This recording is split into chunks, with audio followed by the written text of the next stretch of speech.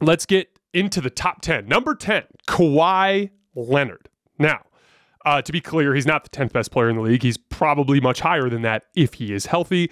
But in this case, I felt like this was a smart place to put him, or a safe place to put him, that applies the appropriate respect to what he's done in this league while giving favor to the players in front of him who have been more impactful lately because of their health. And availability is absolutely an ability. But I do believe that people have massively overlooked. I shouldn't put it that way. I think that collectively, as a basketball community, we've kind of forgotten a little bit just how damn good Kawhi Leonard is. So these are his stats from the 2021 season, the year before he got hurt, obviously. Or the year that he did get hurt, I should say. 25, 7, and 5 on 62% true shooting in the regular season. In the playoffs, 38 and 4 on 68% true shooting. These numbers that I'm about to read you guys are just preposterous. Everything that you've heard from me in the last couple weeks as we've done these player rankings pales in comparison to the numbers that I'm about to read to you. 4.2 made restricted area field goal attempts at 77%.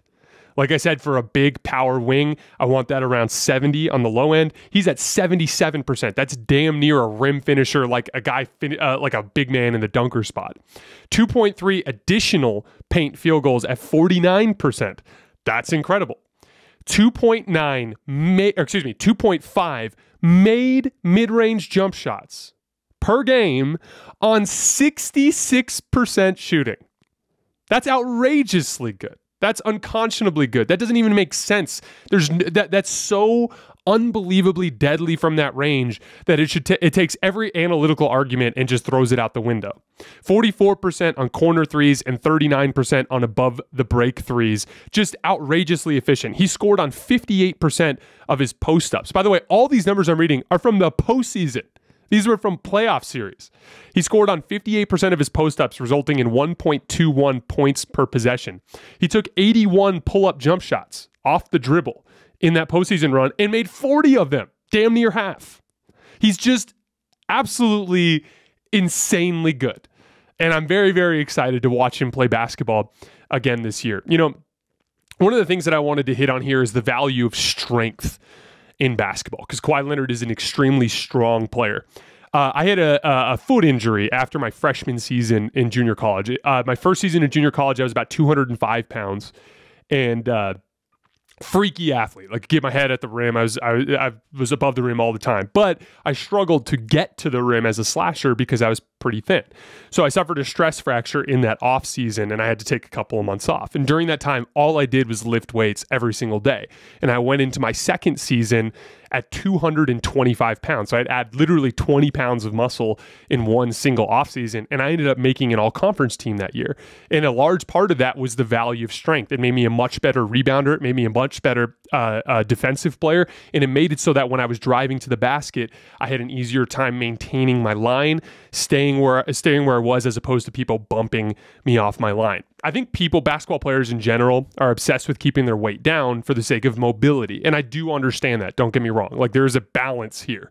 One of my favorite examples of this is Andre Iguodala. He talks all the time. I think he plays around 220 as well. And like, he talks about how like 222 is about the high end of where he feels like he can be an impactful defender, but he's actually more comfortable about 220. And he makes the decision to get up to 222 when he has to guard LeBron James in a playoff series because he needs the extra weight. It was from, I think, one of his books a while back. But it's an interesting concept. There is a balance. There's a healthy balance between strength and carrying extra weight and keeping your mobility. But I think strength has vastly become one of the most underrated skills in the game of basketball, and there are not enough young players putting attention to detail into their strength training. Think of it like this. Every time you do anything on a basketball court, there's contact. Basketball is a contact sport. You are not just running free and loose all over the floor. People are grabbing you. People are holding you. People are trying to get in your way. People are fighting you for position. And in those situations, every little bit of muscle that you have is an extra ability to fight and claw for position. When you rip through and try to go to the rim, if a guy does a little bit of hand checking, which is probably not going to get called, it might be the difference between him containing you and keeping you in front and you ripping right through him and getting all the way to the rim. It's an immensely valuable skill, and it's one of the great reasons why Kawhi Leonard is so successful on the basketball court. He can get to any spot he wants on the floor. I've talked about this before ages ago, so a lot of you guys who have gotten onto the show recently won't remember this, but Kawhi Leonard uniquely with his fadeaway uses his strength to get easy shots. You know, I always talk about the difference between making extremely difficult shots versus working really hard to get easy shots. You know, you'll see guys like Steph Curry do this by moving without the basketball. You'll see LeBron James do this by quick duck-ins and seals around the basket to get easy layups. For Kawhi Leonard, you see it in his mid-range game. When he is working you from the perimeter into the lane and he's got you on his hip, he'll give you a hard bump with his right shoulder and then rise up from 17 feet. It's a wide open shot, even though he was guarded, because he's so damn strong that he bumped you off. With his fadeaway, I've talked about this before, there's two different kinds of fadeaway jump shooters. Fadeaway jump shooters who do it with their athleticism and fadeaway jump shooters that do it with their strength. Guy like LeBron, ironically, does it with his athleticism. He fades wildly away from the basket, almost like comically on his fadeaway. Kawhi Leonard, it's like a hard bump with his shoulder before he turns, and it's almost straight up and down. But that's why he's so deadly from that range. His fadeaway is not a difficult jump shot.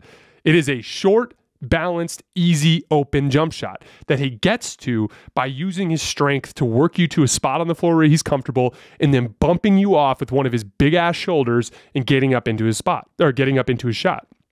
And then that strength obviously continues to help you on the defensive end when you're the guy who's applying that physicality to the person that you're guarding. Moral of the story here, work on your strength. There's a fine line. You want to make sure that you're mobile and that you can cover the ground that you need to. But if you're a young basketball player, do not overlook the weight room. It's a very, very important part of the game. He's a dominant defensive player still, even though he's not quite what he was, but that's to be expected as he became, you know, he was a defensive player of the year once, but that was in an era when he was not being used as much offensively, but still in high leverage moments, he can be a huge problem there. We even saw that as he made, obviously he can't shut down Luka, but he's made in his last two playoff runs where he went up against Luka Doncic, there were stretches of those series where he got onto Luka, made things extremely difficult and had some success there. On the playmaking front, he used to be pretty much the worst playmaking star in the entire league, like to the point where it was a glaring weakness. He's still in that conversation, but he has become respectable. Like he can make your basic pocket passes and pick and roll if you run drop coverage to him, or he can make basic kickouts. That is definitely a weakness of his, though. And then health is obviously a huge part of it as well. I've heard mixed intel on Kawhi's knee. I've heard from people that would know that it's degenerative and it may never get better. And then I've heard people say that, you know, that's BS and he's fine. As is always the case, Kawhi Leonard keeps such a tight circle that it's really difficult to get a feel for the truth coming out of when it comes to reports on Kawhi. We talked a little bit about the Clippers last year, or last show, and involving their roster, but I do think this is an interesting kind of like pivotal year for this era of Clippers basketball. We all think of the Lakers as the shit show and the Clippers as the team that have it together. And there's a lot of truth to that. The Clippers have a better owner that's willing to spend and that gets out of the way of basketball making decisions. That he accepts advice from people that know what they're talking about. The way that their roster is put together is extremely modern and forward-thinking and well-rounded and versatile. And they've got a really good basketball coach. They are well-run from the top down. But the reality is we've had 3 seasons of this battle for LA, and the Lakers have 1 championship and the Clippers have 0. And you know, for all you want to say about the unprofessionalism or whatever you want to say, the chaotic nature of the Lakers, they won a championship. And then they had another year that was successful despite injuries, and then they had this disaster.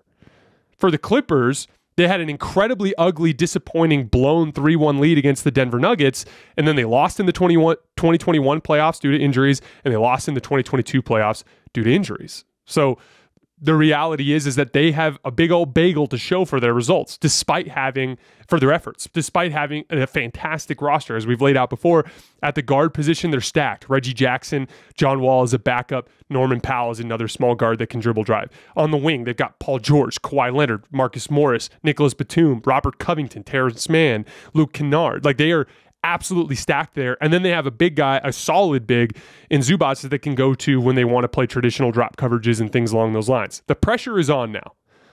Because if Kawhi gets hurt again or Paul George gets hurt again, it's no longer a question of bad luck. It's a question of the reality of their bodies and the way that they hold up under the grind of the NBA season. Because Paul George has a consistent injury history, and so does Kawhi Leonard. You have a roster completely stacked full of talent. You absolutely are a top-tier championship contender when you are healthy. You had three shots and nothing has come from it. This is the year. Kawhi Leonard and Paul George have to get this done. If they get hurt again, it'll be time for the Clippers to consider the reality of the fact that those guys can't hold up. And if they don't get the trophy when healthy, then that brings up an entirely different list of concerns. So the Clippers are absolutely under a lot of pressure to get it done this year.